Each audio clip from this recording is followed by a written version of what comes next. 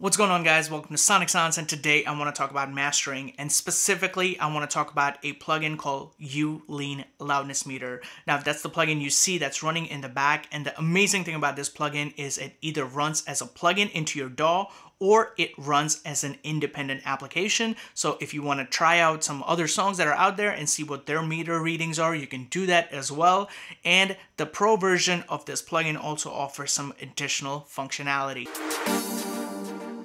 We have the plugin right here, and you can see I'm using the pro version. There's a free version that looks exactly the same. However, it doesn't have a lot of the features like online streaming presets that get updated, as well as being able to export the image of what you are seeing right here. So let's play this, and we are gonna set it to Spotify. So it's looking at the readings that Spotify usually targets for, which is -14 integrated loudness. So let's play this.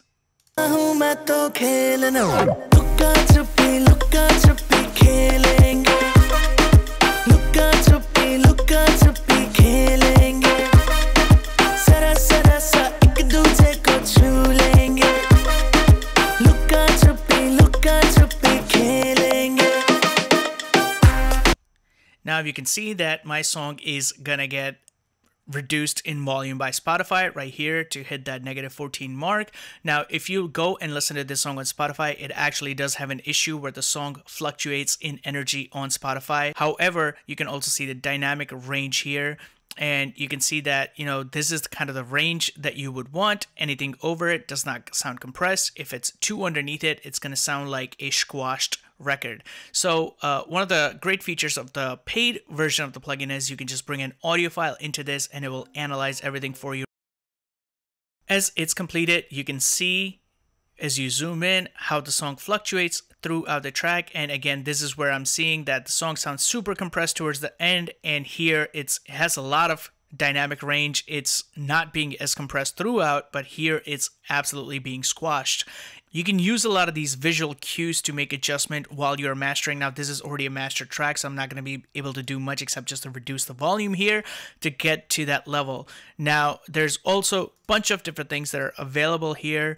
You can kind of go back to your normal mode. If you go here, it will show the momentary change right here in the loudness as you zoom into this, and then you can disable that. You can see the true peak right here as well. This is probably one of the most accurate meters that I've used. It's so simple to use, and it's resizable. You can change the modes here. You can hide and show things.